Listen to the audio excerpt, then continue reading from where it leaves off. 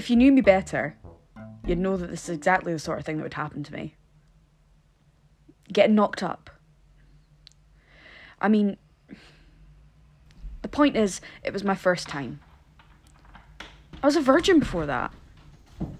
Aside from everything else, I'm no lucky. I mean, if I was lucky, me and Harold would have just had our moment and that would have been that. And Edinburgh, of all places, at least if it had been in some nice apartment in the centre of town, say with the sounds of traffic coming through the window and like a nice breeze coming through the curtains. But no, I lost my virginity in Harold's grandma's attic.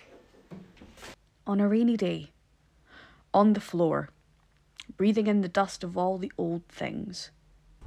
And what happens next but his grandma, who was supposed to be in the town centre for the day.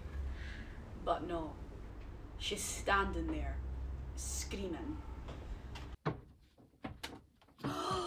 Stop that! It was out of the question. Stopping. I mean, having sex is like a flight over the sea. You reach that point and no return.